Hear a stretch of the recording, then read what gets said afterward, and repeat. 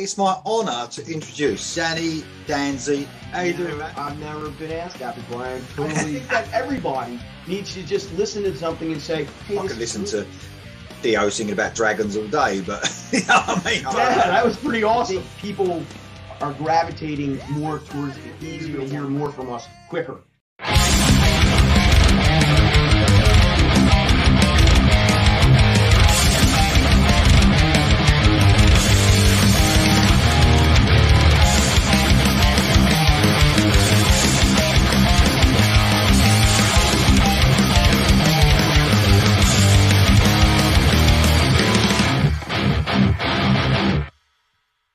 Hi, I'm Lee Iridium. It's my honour to introduce vocalist, multi-instrumentalist, songwriter, recording engineer, producer and mastering engineer, Danny Danzi. How you doing, man? I'm doing greatly. Good to see you, brother. Thanks for doing this. No worries. Did I get it all? Did I get it all there? Did I cover Yeah, everything? that was pretty awesome.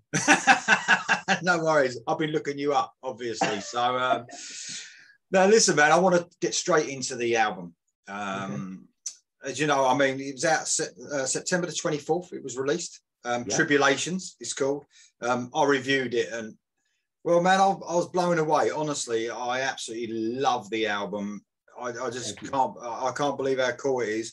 For anyone who hasn't heard the album yet, Danny, give the listeners what to expect from the album. In my opinion, this is just me. I have a different take on things than everyone else. I think that it is a mixture of, you know, I don't like to call it 80s. I just hate that term because that's like a bad word almost. It's a shame. I love the 80s. I try to stay away from that. But it seems like if you sing well, if you do backup vocals, or you have guitar solos, you're 80s. So you're totally right. Yeah. And I can't run from who and what I am. You know, I'm a product of that 80s. You know, the shred guitar players, the melodic people. But what I tried to do with this was I tried to give you a hint of something older with a more modern production without ruining the production the way the modern guys do it. I tried for more scaled down recordings. Like, for example, if you were to listen to Danzy Land or Somewhere Lost in Time, I had effects all over the place. I had lots of backup vocals, whisper tracks. I didn't do any of that. It's pretty scaled down where it's a set of drums, a bass guitar, 2 rhythm guitars, and usually a lead guitar. The backup vocals would be, you know, sometimes my voice and then a high, or my voice and a low, and then maybe on a chorus, a high, a mid, and a low. Where on the other albums, I would stack them all over where it sounded like this group of people. I only did that one time on this, and that's on the song Where Do We Go? There's probably close to 100 vocal tracks on the breakdown section of that, if you get a chance to listen to it. And it kind of goes in a round. You know, one part starts singing and then the other part starts singing. And but other than that, I got to evolve. You know, a lot of the melodic rock, AOR type guys, they want the same albums over and over again. For some reason, there's these people, some of them are just totally stuck in the 80s. And I get that, and I love it, and I wish it was the 80s too. But I think I have to show growth and evolution. If I did the same songs, you know, like Europe, everybody wants a Final Countdown album every year from them, you know, or Def Leppard, do the same stuff over and over. I'm trying to evolve. I think that's what makes me an artist. So I think on this album, to answer your question, long story long, I failed brevity school. You're going to get a bunch of everything. You know what I mean? All the things in my career that I've done, you know, kind of rolled up into one. It's going to be sometimes a modern sound, sometimes an AOR sound. But to me, it's just good music. And I think that's what we need to classify it as. I think you're totally right. You know, I mean, it's funny because I try to cover as many new releases as I can. Like I literally try and do every one that comes out in that melodic rock and AOR genre. I work my ass off to try and cover them all. And I probably mention 80s so much, if not too much. And I know I did it reviewing your album as well. But it's sometimes it's a bit sad, but I feel like it's good to promote. Some people, that's what they want to hear. And if you don't say 80s, Right. They're not interested, and that's so sad. I actually believe, and we're going to get onto the state of the music industry later on. I'll ask you a couple of questions, but I actually believe that in a few years, I'd love to, and I've started doing it now. And when I do a review, I like to say this album sounds like, and I mention a new band rather than Def Leppard and whoever it is. And I think we will get to the stage like that, because I think, you know, even though it's not as popular, I think the music we're getting now, some of it is just as good as we got back then anyway. Yeah, I would agree. I would agree. And you know, I think that everybody needs to just listen to something and say, hey, this is good, instead of, well, this sounds 80s. Well, what makes it sound 80s? Like, I've always hated the term hair metal. Well, what does hair have to do with metal? If a band's good, a band's good. You know, I don't know. I took everything to heart, because to me, it was an art form that I was trying to get a piece of myself out there to people. And that's what this album was about. I just wanted to give you a modern sound, sort of, kind of, with stuff that you could relate to, you know? Yeah. I mean, you're definitely right. I mean, we spoke after I reviewed the album. We didn't speak before. I reviewed the album. I sent you the link to watch it, and we've been speaking. Awesome. Thanks, man. It was an awesome album. Thank you. Honestly, it's an awesome album. And thank you. And I mentioned 80s then. I think I did. And we sort of spoke, and I went back to the album straight away to listen to it. Mm-hmm. And you couldn't be more right. There's it's melodic all the way through, and I think that's why myself and other people say 80s, because it's so melodic and it's so catchy. But there's a lot of music on your album, which is sometimes I think with some albums there's too much music. Sometimes you've got a long album there, but you've got so much variation with those songs. It literally flies by, and where you haven't had a release for a while, I can deal with a long album, because I just think, you know, you probably wanted to get it all out there, and I think that's a good thing. But it has to be interesting to have an album that long, and you really smashed it out of the park, man, with those. I mean, there's so many different things to it, although it's all melodic, and under that, I would say melodic rock, hard rock genre, it's, you know, there's so many different styles in there as well. Really blown away. I tried for that. I tried to, we tried to be versatile, the guys that wrote it with me.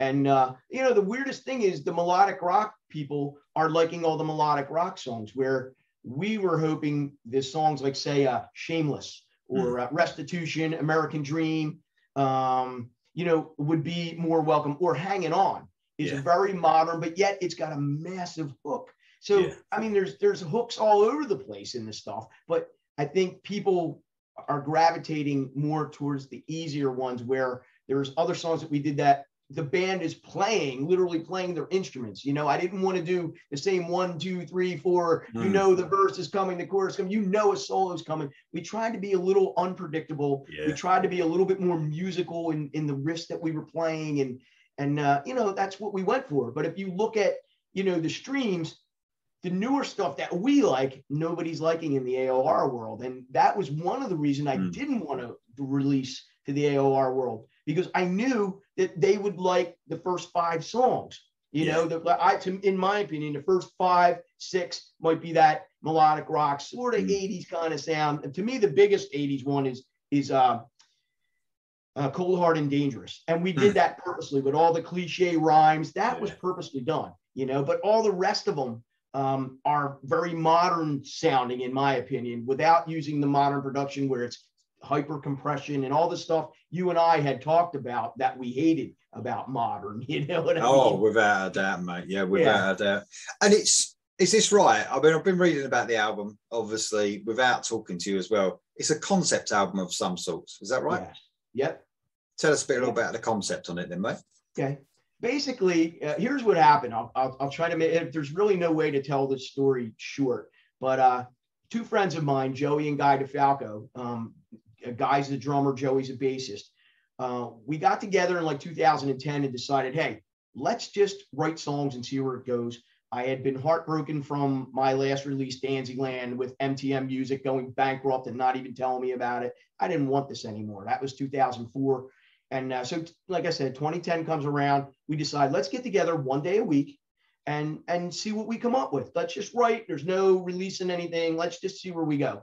So 7 years later, we actually had the pre-production done. And we have a lot of songs. So hopefully you're going to hear more from us quicker, because there's got to be 100 song ideas. I'm not kidding you. Oh yeah, we wrote like crazy. But we grabbed these 15 that just seemed to all gel together. And, you know, when we started writing the lyrics, they were about our lives, like everything that we had done. And the guys were supposed to play on it with me. They originally, like, I have pre-production I could share with you where they actually played on it. So what you've heard me play was me trying to capture them in spirit. You know, I had to play the drums and the bass for months before I could actually track anything. I mean, I play drums in my studio for clients, I play bass, but not like these guys. These guys are great. So I would say 90% of what you're hearing is their parts that I tried to cop to the best of my ability. So like I said, 7 years, we're in good shape. 2018, I believe, rolls around, or 27, whatever it was. The drummer and I, we had a talk. They're in a business. They do construction work. They just couldn't come and play on this stuff. So I said, I don't know what to do. What do you do with all this great stuff I've been writing all this time? Am I going to call and hire people? I didn't know what to do. My fiance says, you do it. You can play all the instruments. So she talked me into it over the holidays. I believe January the 2nd, 2018 is when I started tracking, and I finished it a year and 9 months later. Wow. And, but it's all about the Tribulations. And I named it that. They never had much in a hand of what happened once we kind of separated, and we didn't part on bad terms. We just kind of parted, you know, and during the separation, I was stuck with everything. Certain things they didn't finish with me that I had to finish on my own. There's a lot of myself thrown in that too. So to me, the whole thing was a tribulation, and all those songs are parts of our lives. You know, every single title I've got has something to do with us. I've got to say though, mate, I mean, you could say it's, I hate the word because there's so many of them, but sort of a project because you're on it on your own. But honestly, I wouldn't know unless you know, I found out that you did the whole album when you actually told me, you confirmed that, because I think on my review, I got a bit mixed up and said the guys are on it because they were songwriting on it. But it doesn't sound, it sounds like a band. That's what I'm saying. It sounds, the energy, because with these projects, as you know, and sometimes the energy saps out of it because it doesn't sound like a band in the studio, you know. And you know, it's like this. Sometimes now you get there's a singer in Brazil, there's a guitarist in Sweden, and they don't even meet and they make an album, but you can tell sometimes that it's not got the energy there. Right. Honestly, listening to your album, you just can't tell that from the first track. And I've got to say one thing as well, that it's such a fun album as well. And I think that's sometimes missed in music now. You know, and that's what I really do. That Accountable song just makes me smile as soon as the album comes. Honestly, it really has got some energy and fun to it. And, you know, I think a lot of time fun's missed in music these days. I think bands are bringing it back to somewhat. They're trying. I think that, you know, you have to just go with what you feel inside. And that's what we did. You know, we never sat down and said, let's try to make the most modern album we can, you know, so we can shop it to major labels, or let's do that. I said, let's just write what we write. Whatever comes out, comes out. I'm walking down and crushed inside. Can't bring myself to believe all your lies. It hurts to hear you say the words that our relationship is like a curse. Here we stand, face to face, in this moment filled with heartache and pain. Don't walk away.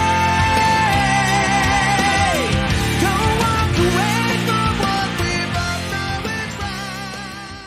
And lyrically, we just wrote about what we felt like and what we, you know, experienced in life.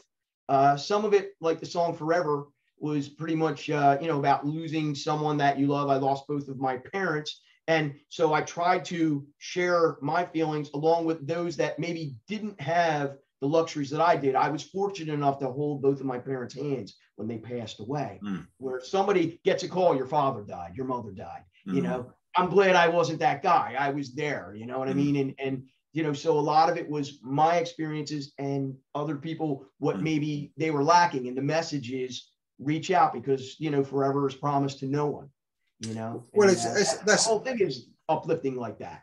That's the good thing of knowing it. I mean, you can listen to in rock music, you've got so many genres of music that lyrically cover fantasy and all that. There's nothing like a lyric that can mean something to you as well.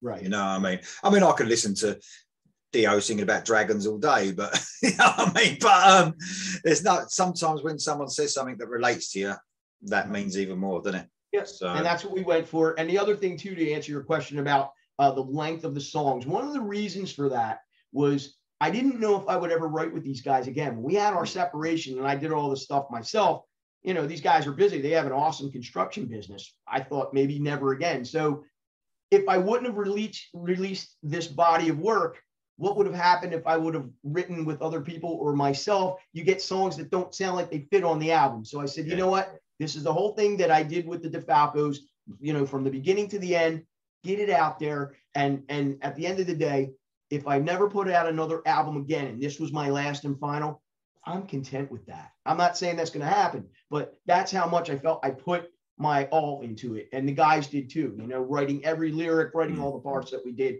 And that's why it was so long. And we wanted to do a concept album. We were trying to bring that vinyl thing back. You got to see the original album cover, which the label got rid of. As a matter of fact, they didn't like it because the way we had it formatted, it would have came out to about 22 pages, where I think we're 12 pages now. So they weren't happy with that. But I had all these pictures and illustrations and all this other cool cover art that we couldn't have, you know? So, you know, I'm sad that didn't get on there. There was pictures of me playing each instrument and it was really cool. You know, all these different designs that we had to, you know, illustrate each song, kind of like the front cover, what you see with the name of the songs, but we had other stuff inside that just, you know, I was trying to bring that vinyl thing back to CD, but they didn't go for it. So it got pulled.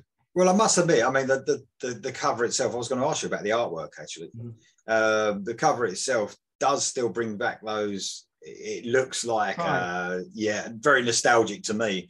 When I looked at the cover, I thought, wow, I haven't seen a cover like that. And I'm going to put you know, I'll put a picture of the cover up while I'm talking now so people can check it out. But yeah, very different to what we're getting as well. The same old, you know, you get the same old covers now, don't you, that look, you know, you can't tell bands apart now. That's the thing. So very cool cover. There's a story to that too, if you're interested. I have a cool story about that I can share with you. Yeah, definitely. I have a very good friend of mine, Lenny Strauss, who was the artist that did that. I contacted him and I figured, you know, the guy's been a great artist, but this could be a chance for him to reach out to the world and show what he's capable of. And I told Lenny my first concept was with this whole Tribulations thing. I wanted like are you a Game of Thrones fan? Yeah. Okay. I wanted me in the middle with a guitar or something, and but I wanted demons and angels, like a battlefield, getting ready to fight, with half of my face being an angel, you know, angelic, and half of my face being a demon, because I was stuck in the middle with the Tribulations. And Lenny said to me, Dan, that looks like a heavy metal album. You're not doing metal. You don't need that. And we totally threw that in the trash can and started thinking of this other stuff, you know? So between he and I, we came up with this thing and it just came out great. I said, dude, that's it. You know, and we knew it as soon as we did it. We worked almost a year on the cover art. That's no kidding. With going back and forth. It was just amazing. And Len's a great artist. He's got patience like you can't believe. You know, now I don't know. I'm sure he wouldn't give anybody else the deal that he gave me. He was a drummer in one of my old bands, Passion. So, you know, we've kept in touch, and the guy can still play if he ever gets, you know, a chance to go out and play again. But he's a great artist, and you know, I hope that this opens the door for him, you know, to do some work. So he's on my Facebook page. Leonard Strauss is his name, and he's a great guy to work with. So that's, you know, how we came up with that. He helped me. Yeah, I mean, it reflects a bit of for me, a bit of the fun Me also. in the album as well. It looks, the album cover looks fun, and it should reflect the music a little bit. It shouldn't be thrown off of what the album actually sounds like. It's a very cool cover indeed. So thanks.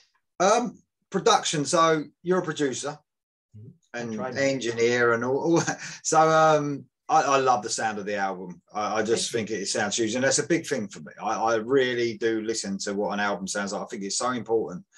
You've got some real energy in that production, and I know that I know producing an album is not just the instruments; it brings the energy on as well, doesn't it?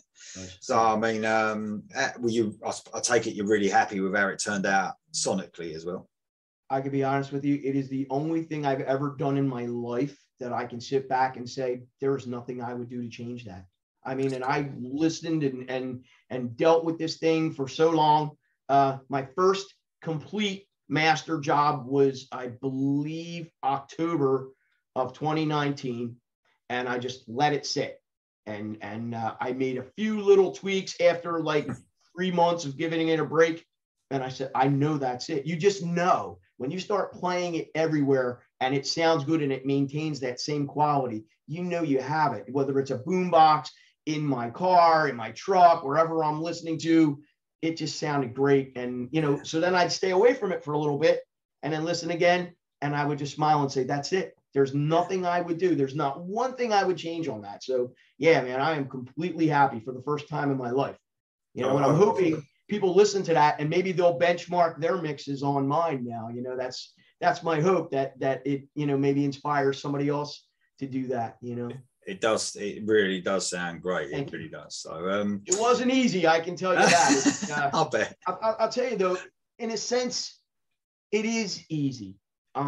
If you get the right sound before you hit that record button, it is what it is. That's what you're going to get out of it. If you sit there and play with instruments to make them sound good, you're never going to win. You know, that's the thing. You have to know what justifies good sounds. You have to have the gear that translates back to you so you know something's right. You know what I mean? And a lot of guys don't have that. That's why they struggle with mixes. So I think that I had that great front end. Everything sounded good before I did anything. I could have taken all the effects off, everything, and given it to you raw, and I still think the album would have spoke volumes, you know. So that's the key. Your performances and the instrumentation that you capture before you do anything has to be right. Without doubt. And going back to what you said, I mean, no, it's definitely not a metal album. You're talking about the artwork, and you said like, but I'll tell you, there's some right heavy riffs on this, just to let everyone know who's watching this interview. No doubt about it, there's some great guitar heavy riffs. I mean, they are really, like, you know, I was blown away by some of the riffing on here. So it's definitely it's a guitar album through and through, you know, for me.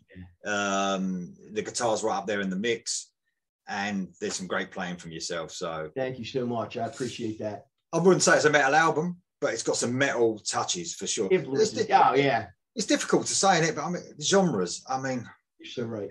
I mean, there's so many different genres these days. Some people would say it's even bordering on metal. I would say some of the riffing is, but the songs themselves, I would say it's a melodic hard rock album. But it's hard to try and pinpoint genres these days, isn't it? I'm glad genres are about, so we know what to look for in music, because you know, if it wasn't for genres, I'd be listening to so much music and be turning it off every second. As soon as someone screams and shouts, I'll be like, no.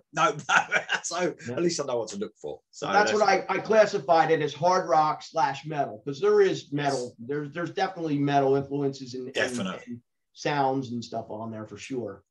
So right there. So Danny, you've been, obviously the album, you've been working on it for a while, quite a few years. So I was going to say, and I think I know what your answer is, because you've spoken about the production as well, but obviously working on it that long and now it's actually finished. Are you, I don't know if you're a perfectionist. I reckon you are a little bit. I mean, even listening to the album, it does sound like it sounds like you've really gone to town on the details, you know, musically, everything about it.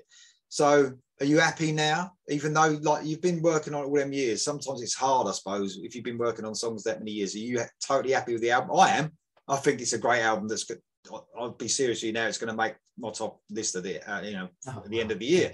without a doubt. But what about yourself? I want to know, are you totally happy, or are you are you nitpicking now? Are you like, oh? No, I still don't hear anything that I would change. It's been the only CD and in my Jeep for probably, I don't know, 2 years now. And Wow. there's every time I listen to it, I never say, I should have fixed that. Or why did I do that? Oh, I should have. It's never nothing. I'm totally happy with everything. I'm glad that it's done. You know, I was really afraid to take that whole monster on. It's you know what happens? You get too close to it. You know what I mean? Sometimes, and you can miss the obvious. I did have 2 people that listened to it that were my outside source of ears. My friend Mike Picozzi and my friend Sal Tomasello, who I actually did a project with. You got to check him out when you get a chance. The band is Red Figurehead, and he's only doing a 5-song EP. I would call it melodic rock with a tad of punk in it. I did all the guitars, all the productions. It's really cool. It's something that you'll enjoy. I think it just makes you kind of go like this. You know, you can't help. But yeah, I am totally happy with everything. I wouldn't change a thing right now. But I am glad that it's done, because it was like a monkey off my back. It really was. You know, when you look at all the things you have to do, like I had this big checklist of things, and certain things I was very anal with. I'm a perfectionist with certain things, and then other things I'm not. Because the one thing I learned by doing some shows, you know, in the UK, there were a few people that, you know, had said to me, "You're so perfect at times, it's almost like a robot." You know, where in my mind I didn't think that way. When I play a show, you want to see me play what's on the album, right? So that's what we did. We really geared up. And this guy said, nah, sometimes you got to have a little dirt under your nails and kind of let it flow. So another thing I try to do on this album, production wise, I didn't go for total perfection on certain things. There's a few things that are a little loose that you probably won't notice because they're not, you know, anything that leaps out. Anything that would have leapt out, I would fix. But I didn't grab the drums and quantize them perfectly to a grid. You know what I mean? Like everybody else does. So it has this robot. My flams, my drum fills wouldn't have sounded right. As soon as you start adding in those fake elements and those tools that we have today that make things perfect, then you start to sound like a robot. And that's why I think you had mentioned that it sounds like a whole band is playing on it. Oh, yeah. I have certain things you got to play till you get it right. Other things, you get it as close as you can and say, you know what? It gives it that human feel. You know, you listen to some of the Van Halen albums. Eddie wasn't perfect on things, and that's what made it great. So I think that's what the guys in the UK were telling me when I would play. They said, it's great, you're delivering the CD, but loosen up a little bit, man. You know, and I took that, you know, for what it was worth and applied it here in a sense, you know. Danzy Land was way more meticulous. That album was crazy with you know, me trying to be a perfectionist. But this one, it's there, but in places where it needs to be. I was going to actually say, I'm glad you've just mentioned Danzy Land, because I've heard little bits of the past albums, but not a lot, because I'm just so busy with the channel and everything. But mainly I want to listen to your new album. But so you've obviously happiest with this album compared to the others, and I don't, you know, I can see why. But how do you think it compares? What's the differences between your one in 1999, which was Somewhere Lost in Time? I hear a lot of good things about that album, by the way, and I still haven't got around to listening to most of it, but I have a little bit of it. And 2003's Danzy Land. So what's the difference? What could people, you know, think is the difference if they've heard them other two? Somewhere Lost in Time is your typical 80s, you know, rock album. Early 80s, when they used a lot of effects and reverb and that kind of thing. You know, it's over processed. I didn't know what I was doing as an engineer. I never expected to get a record deal with that stuff. It was just shopping as a demo. I think the songs are great, and I think you'll love them too. I think you'll appreciate them for what they are. I played everything on that and mixed it and stuff. I didn't master it, so we had somebody else master that. I think Wayne Davis mastered that for me, who became my bass player on Danzy Land. But yeah, I think you'll like that album. I love the songs. I started to re-record it because I hate the production, and you probably won't like it either. But you'll definitely respect the songs, and you'll respect what I put in them. You know what I mean? The performances are cool. It's a little loose at times, but I think it's a great album for melodic rock people. They're going to love that. There's some really good tunes on there. And you know what? At the end of the day, that's the album that made people know who I was. You know, the record was Z Records, the label. They promoted the heck out of me, man. They brought me over to play. You know, I had a little mini tour with them and stuff, and you know, it was awesome.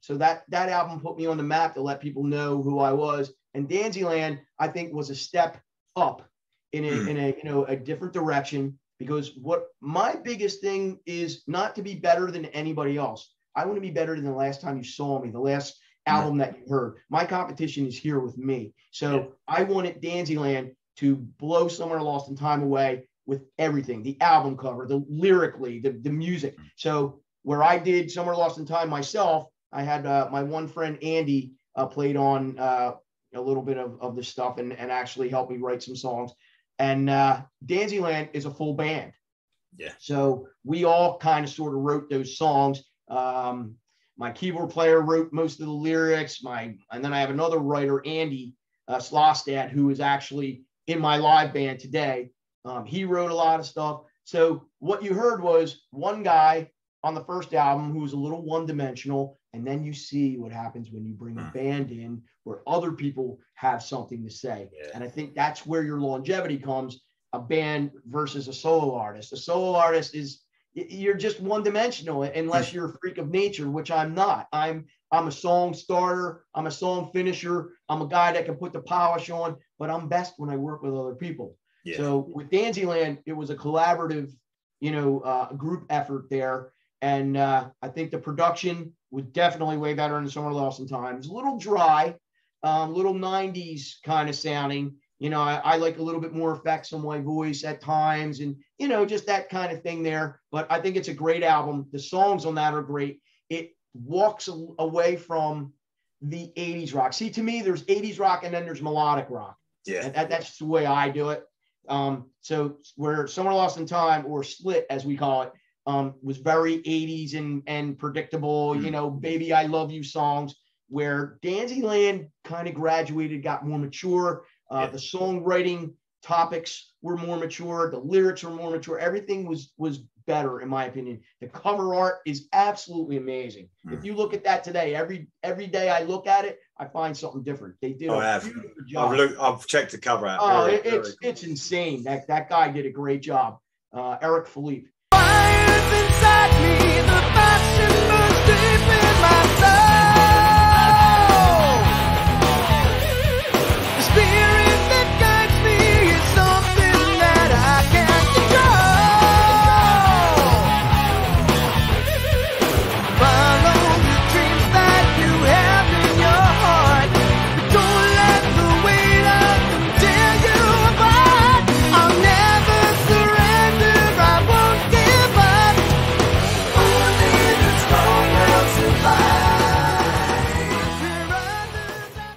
So, you know, so those albums compared to what I have now, I think on this new one, I've showed evolution. How I've evolved, how I've grown, even with writing with other people. And I think that people will like my past works. It all depends where you're from. I think the more modern crew is going to like this, and they'll like Danzyland, where they might not like Somewhere Lost in Time. The melodic rock AOR fans are going to like Somewhere Lost in Time and Danzyland, and maybe the first 5 or 6 songs on Tribulations. It all depends what you're into. You know what I mean? But I think I've shown growth and evolution with each one. There's been a lot of good feedback from people who watch the channel. I get a lot of people message me on Facebook about the album, you know, just blown away by it. So congratulations, man, on the album. Thank Absolutely you. superb. I just want to step away from the album a little bit, the new one. I was just thinking about, so your first two releases, 1999 and 2003. Mm-hmm. I mean, man, what was it like trying to get on in a time when, like, you know, melodic hard rock music, if you like, wasn't exactly the in thing? Was it hard for you back then to get, you know, anything on the go, really, at that time? I mean, 99, that's new metal then, wasn't it? Really, that was the new metal time.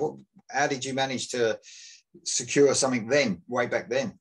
Well, the biggest thing that I guess, it depends where you're from. It was only like that in the States. We found that, you know, in England, you know, Europe, there was a bit of a scene. You know, there was the guys like Bob Catley and Ten, and you know, these guys were still doing well. Manowar, you know, they had some great stuff going on. So I remember I had never tried to shop anything before, and I met this guy. I'm good friends with the guys from Heaven's Edge. Reggie Woo's one of my good friends, the guitar player. And I was over his house one day. They had just gotten dropped from their label with their second album, I believe. And he was setting up a studio, and I was helping him, you know, set up his mixing console. And he had said something about this guy, you know, that made this beautiful Heaven's Edge website for him for free. And the guy lived in Sweden. So I checked it out, and I thought it was amazing. They had all these, you know, things that, you know, recordings and stuff, and Reggie couldn't figure out where they came from. You know, they were really cool. So anyway, when I got home, I looked this guy up and I sent him an email, and I said, I just got to tell you, man, you're awesome for what you did for these guys. And didn't ask him for a dime. You know, he still, you know, runs their site, I believe. And he became a good friend of the band. But he said, and I told him I was a musician, and he said, you should try to get a deal. And I said, I only have 7 songs done. I don't, you know, here. And I sent him some of my stuff to listen to. At the time, Real Audio was the player. Do you remember that Real Audio player? No, I don't remember. That's how we played MP3s, and it converted them into this Real Audio player. Yeah. So I sent him to him, and he says, this is great, man. You ought to try to shop a deal. And he sends me all these record label like contact, you know, addresses and all the people to talk to. So that's how I got introduced to even knowing there was a scene over there. So he gives me what we used to call the big 5 record labels. It was Z Records, MTM Music, Escape, Now and Then, and Frontiers. And I sent everybody a demo CD, and I contacted them and said, this guy said I can contact you, and you know, just to let them know I'm sending a package. They all wanted to hear the package. About 2 weeks later, I get calls from all 5 of them that they're interested in working with me. And we're going crazy. I remember my mom and I doing a happy dance. You know, you hear all these English accents and guys, and it's like, wow, this is real. And this one guy says, Danny, you're going to be a fucking star, mate. And I was like, oh, you know, and that's when it hit us that, you know, wow, this is like real. So Z Records offered me a great deal. They gave me a nice advance of money, and that's how I got involved in that. And Z Records had a nice handle on everything. We had some great artists, you know, Savannah, Great King Rat. What was the band that John Sykes was in? Blue Murder. Before Blue Murder or Whitesnake. Tigers of Pantang. Yeah. British band. That band was signed to us. We had Pontus Norgren, who played a lot like Yngwie Malmsteen. Great King Rat. Oh gosh. It's funny you should say. It's funny you should say, Danny, because I do a show every week with 2 subscribers called All Killer No Filler Total Frustration, right? So we basically go through every year, and we get 10 or 12 tracks together, and we have to match up the tracks with the original track listing, which is and you can't choose 2 songs off of one album, so it becomes really frustrating. The Total Frustration bit is just perfect, but it has to be like your favorite tracks from that year. Right. And of course, I lost my way, like many rock metal fans in those years. I mean, didn't lose my way. I just got into the grunge scene a little bit and the new metal scene. I left the melodic hard rock stuff behind. And one of the guys on the channel, Dom, who does it with us, he never left it alone. So all those underground bands, he's mentioning them to me. I'm saying, not heard that, not heard that, not heard that. But he carried on through listening to them all the way through those dark years, you could say. Yeah. And it's amazing how many bands there are. Never good. You know, on those labels, and because you'd never heard about them because everyone was promoting Limp Bizkit and Nirvana. What's going on? I know. It was a tough scene, but you guys always provided a scene. It was pretty big. And then we had like, I don't know if you know Andrew McNeese from melodicrock.com. I look at the melodic rock site I visit to read reviews and stuff. He's,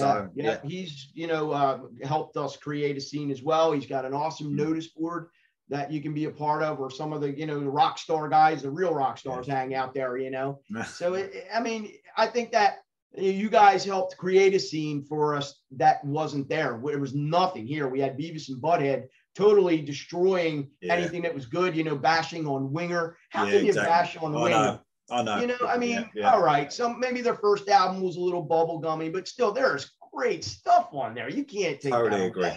Totally agree. And then they just got better as they went along. I think it's a great band. Even like I said, their first album was still awesome.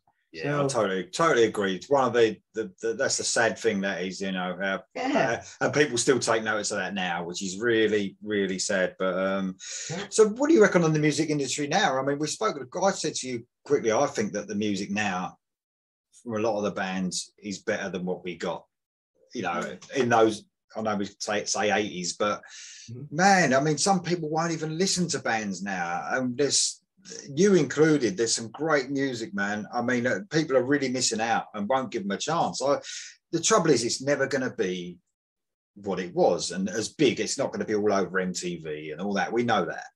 But sometimes that might be a good thing because it's never going to implode like it did, in my opinion. It'll never get too big for itself, will it? And hopefully this melodic hard rock, as we call it, will be there all the time now, Well, I think the biggest thing is mainstream radio. I don't know how many people actually listen to it anymore, but there's still quite a following there. And what they're playing is really bad. And in my opinion, there's only a few bands, that I would listen for. So that forces people to search for stuff, whether you have, the Sirius satellite or, whether you're streaming, there's a lot of good bands out there, but you have to search for them. Yeah. But the other thing is, we can make this as big as we need it to be. We have YouTube, which could be your own MTV. So that's what I've been struggling with videos for my album. I want to, take one of the songs and do a video. I wanted to do it before we released it, but I didn't know if I would be still popular enough to where anybody would even care. So before you spend a bunch of money on a video, but ultimately you got to look at it like this, right? We can go on YouTube right now.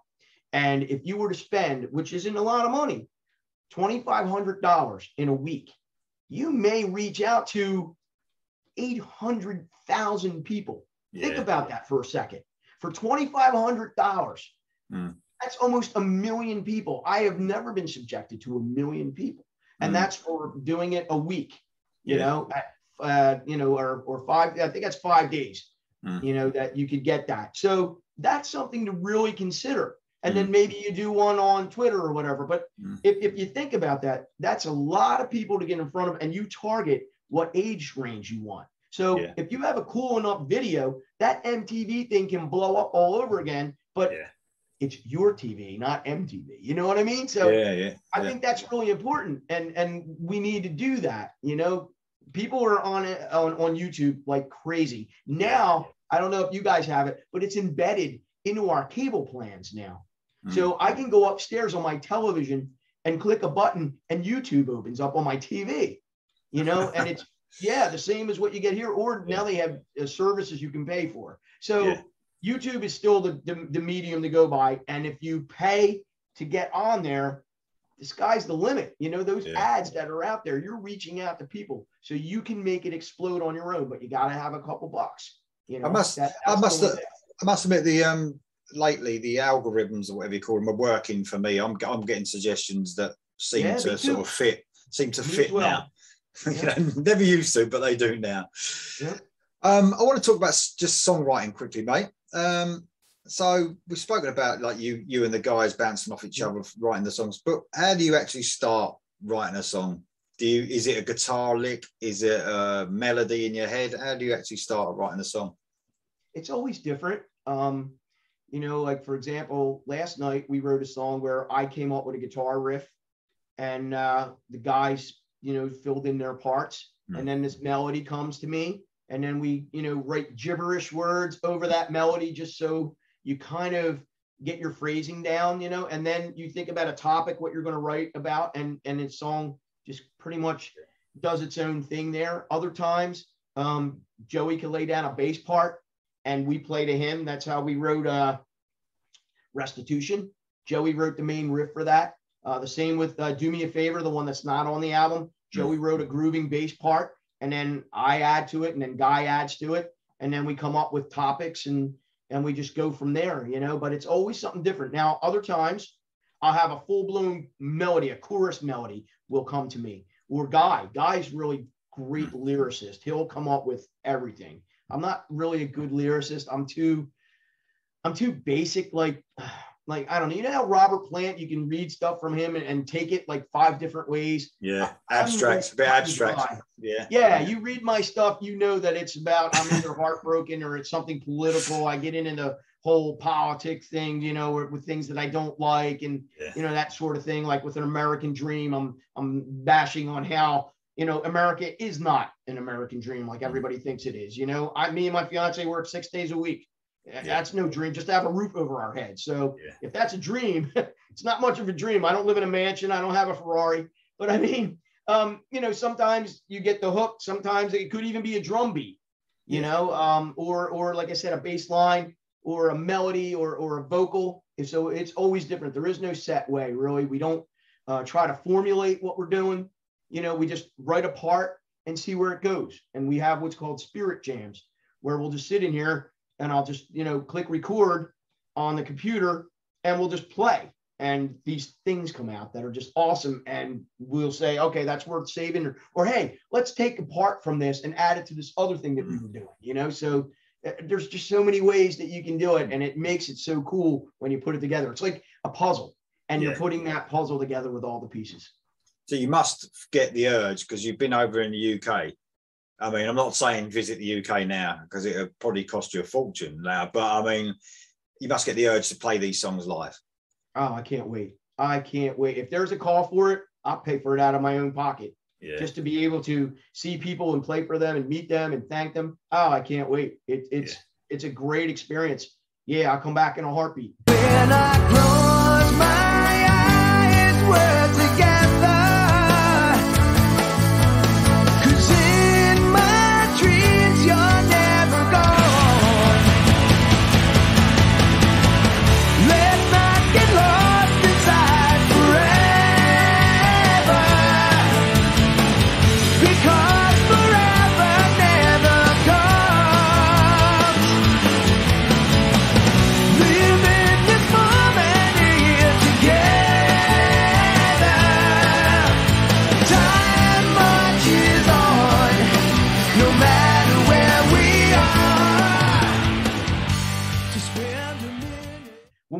There when the World Trade Center went down, and I was like, don't send me home, you know. I waited my whole life for this stuff, you know.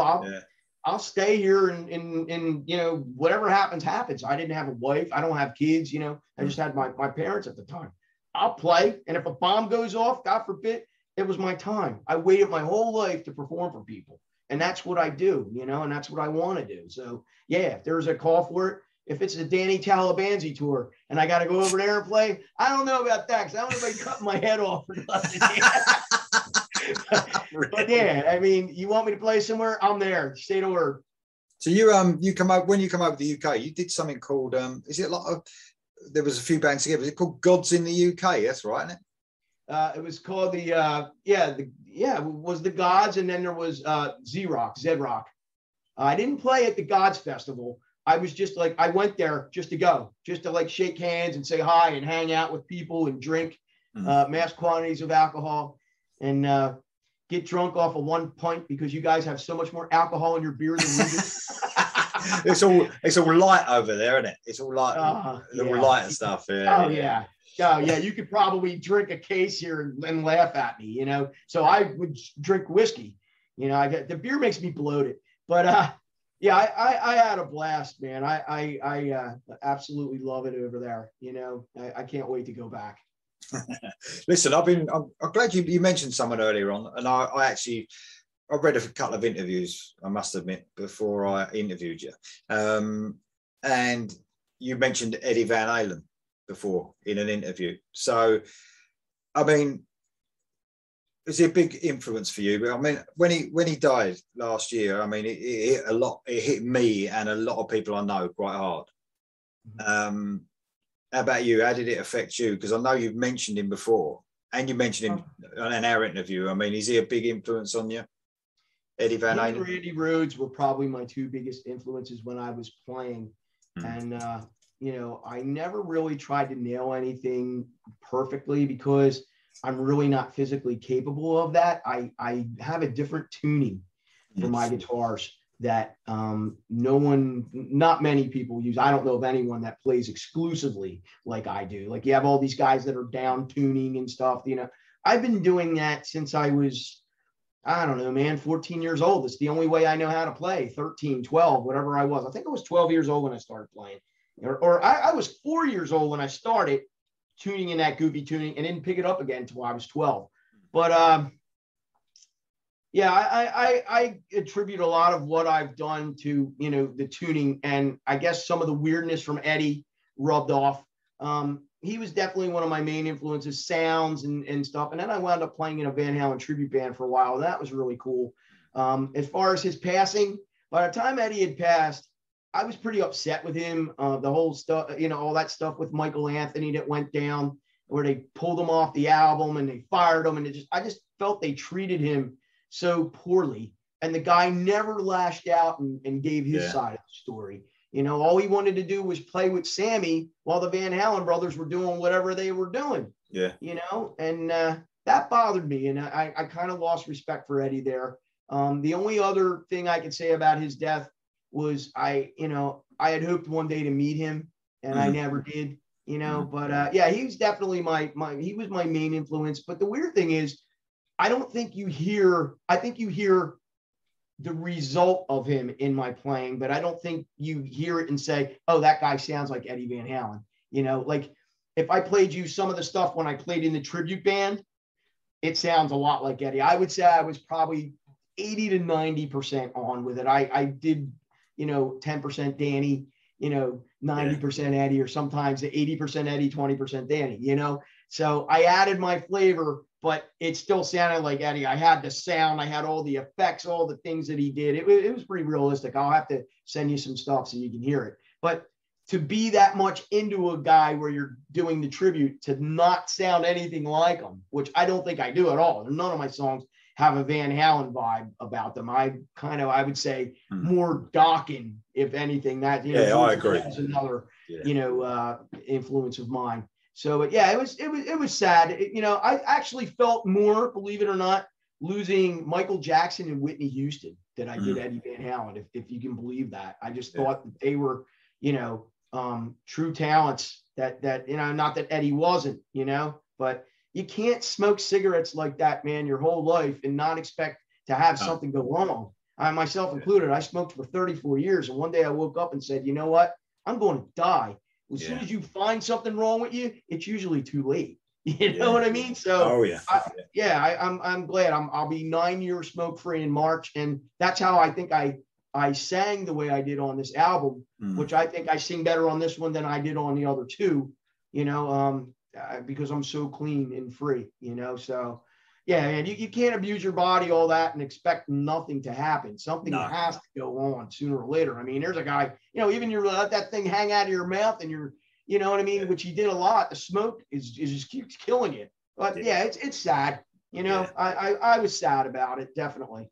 Yeah, I mean, saying about the difference, there is a big difference in your playing, and I think when you listen to Eddie, it's almost like he's jamming a lot in it, making up as he's going along almost. But yours is, I think, a lot more intricate, and your songwriting, especially, yeah, it's totally different than Van. Yeah. It's got that fun element, I'd say. That's what, you know, Van Halen were fun to listen to. Absolutely.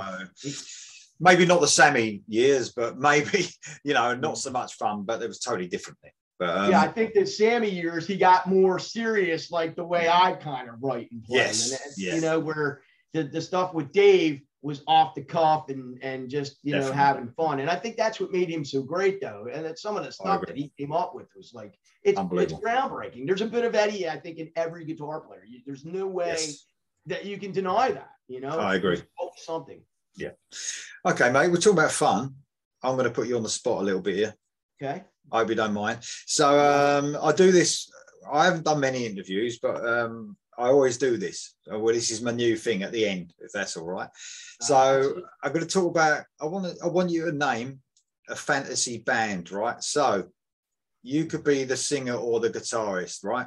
And you're not just going to play with a band. We've got to name people here. So would you, first of all, are you going to be the singer or you can't be both? You've got to be a singer or a guitarist. You're going to be the guitarist in your band. But there's a few rules to this as well. Let me warn you.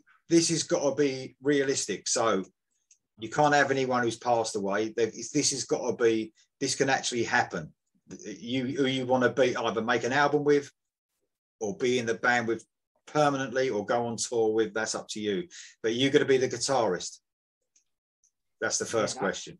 I've never been asked that before. I am totally lost for who I would play. If I can be honest with you, the only reason I sing is because I couldn't find anybody else to do it. And I just got so sick and tired of dealing with lead vocalists, you know, they just have this prima donna drive me crazy. I mean, so I said, you know what? I'll do it. I'll do the singing and then we'll never have to worry about that. So I would really have to play guitar for somebody. You know, right, Danny. Listen, I'm writing this down. Danny, guitar. Right, you've got to choose a prima donna vocalist, though. So, who would you want to say? You're going to record an album. Saying you're doing another album, and you get to choose who you want. Who do you want to be your lead vocalist? I think it would be a cross between Eric Martin or Dan Huff from Giant. Had one of the best voices I ever heard. I love Dan Huff. I would say Dan Huff, if he could still sing. I don't think he can sing anymore. The last time I saw them playing, he had a singer. I don't know if he does that because he can play guitar better. But, yeah, I love Dan Huff as a singer. I just think he's fantastic. Well, look, I'm banging a few rules to you here. So, I mean, these can be if you have them in your band, they can sing perfectly. So don't worry about how he can sing now. He's got the perfect voice. Yeah, I like him or that. Who is that guy that sang with Lynch Mob, the second album? Was that Robert Mason? Yeah, it's two of them in there. I always get them mixed up. I think Tony Logan was the first guy. It was Robert. It is Robert Mason. I love the second Lynch Mob album, and people like diss on it a little bit, don't they? Because of the first album. That's singing. You know, I might go with him. He's a really good singer. And I'll tell you what, he's a great singer now as well, because he's singing on a few things now. I think he sings on the End Machine album and another album as well. But very cool choice, Robert Mason, by the way. Okay. Or Miles Kennedy. I love Miles Kennedy. Oh, he's yeah. favorite, you know. Bridge, yeah, very cool. For bass, oh boy, I like a guy that can really play the bass. Maybe, but I like somebody that has a good tone. I love Billy Sheehan, but I hate his bass tone. I just hate it. It just sounds like it's almost distorted, you know? He's a phenomenal player. I would probably have to go with maybe Stu Ham. Who's that? Who's Stu Ham? Stu Ham played with Joe Satriani. He's a studio musician. Yeah. I would go with Stu Ham or maybe Victor Wooten. Did you ever see him? Who's that? Who's he play with? He's a solo artist, fantastic bassist, does the pop slap. But yeah, I think I would go with Stu Ham. I like Stu Ham. I think that he's a great bassist, and he's familiar with the rock stuff too. For drums, oh man, you gotta go with Mike Portnoy. I've always been a Portnoy fan. Yeah, I just think that he's like amazing, and he's a cool dude too. Yeah, he is. He is. He's very cool. Do you want a second guitarist, by the way, mate? Someone to jam with? We've got to back you up on the rhythm guitar, and while you do your soloing. Yeah, who would I get to play a rhythm guitar? Or both two leads. Yeah, we could do both. Oh boy. Oh man, somebody that's got a mean tone, that knows how to play when you're supposed to play and hang back. Red Beach is really a good, well-rounded player. I like the way he played with not just Winger, but what's the other band? Wasn't he playing in Whitesnake? Yeah, he plays with Joel Hulkster in Whitesnake now. Yeah, both them two guitarists. Yeah, he really did a nice job. Even with Doug Aldridge isn't with them anymore. I thought Doug Aldridge was a guitar player in that band. Joel Hulkster is definitely with them still. I don't know if Red Beach is with them or Doug Aldridge. I think it's Red Beach and Joel Hulkster. Yeah, I like Reb. I think that he's always been a really good, well-rounded guitar player that he hangs in the pocket, and when it's time to burn, he lights it up. Yeah, I like him. I would go with him. He's got a good tone. Or Warren DeMartini. I really like him too for that. Yeah, he's brilliant. Let's do Warren. I like him. You know what you're going to do when you finish this. When we come off, you'll be like, "Oh, why didn't I? I should have chosen that." That's what you're going to. It's going to drive you mad. Don't worry about it. You can always message me if you change your mind. But listen to this band, then, Danny. Right? Okay, so we got you on guitars, you and Warren DeMartini. Oh, that's brilliant, isn't it? Robert Mason on vocals, Stu Ham on the bass, and Mark Portnoy on the drums. I mean, that's a band and a half, isn't it? Yeah. Hey. If we had keyboards, oh yeah, you can have keyboards. Yeah. Jordan Rudess is pretty cool from Dream Theater. I like their first guy though. What was his name? Kevin Moore. I liked him.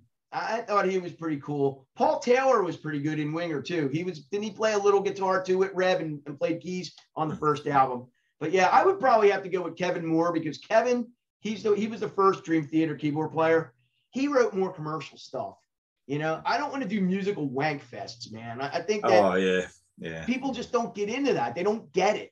I think you can do anything you want as long as it's commercial. I think, as long as you give them that hook, I think it's totally acceptable. And Dream Theater have done that. They've done that. But I mean, I don't know, some of it's too much for me. For me. My head starts going like that, and then I don't know what to do. I'm like, what's going on now?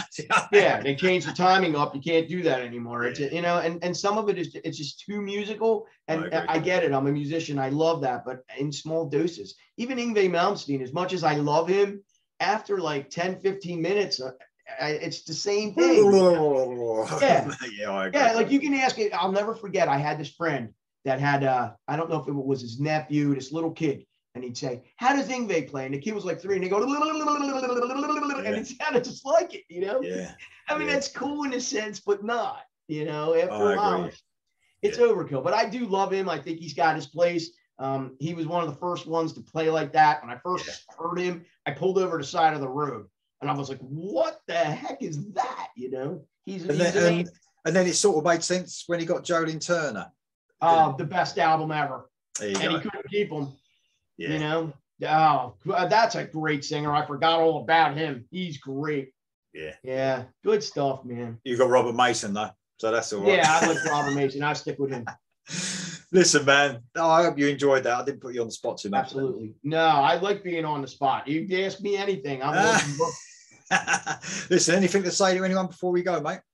No, I appreciate that great review you gave me, and that I got a chance to meet you. I mean, at the end of the day, we each made a friend. Which I think is really awesome. We watched the video like 3-4 times. I spread it around, and my friends were like, "Wow, this guy, he really likes you." And it was a great feeling because, we're not millionaires. We can only go by people that like our music. And when someone appreciates it and goes through the trouble like you did, I mean, that was like 15 minutes of praising, and I was blown away. I was like, man, I can't wait to meet this guy. And when I saw that video, I was dumbfounded. My fiance, my friends Joey and Guy, they saw it. We were just like blown away that you would take that amount of time to do that. So I'm glad it had a good effect on you. And like I said, I'm glad we each made a friend at the end of the day. And I appreciate all you do for the artists that are out there busting their butts trying to do something out there. It means man. a lot. You know, that does mean a lot as well. It means a lot to me as well. So absolutely. I mean, to tell you the truth, if there's artists that are not, if it's not Iron Maiden or Metallica or these bands that, it doesn't really matter if someone gives them a negative review, does it? It doesn't make any difference to Iron Maiden. If I said the new Iron Maiden album was rubbish, no one's going to really, it's not going to affect them.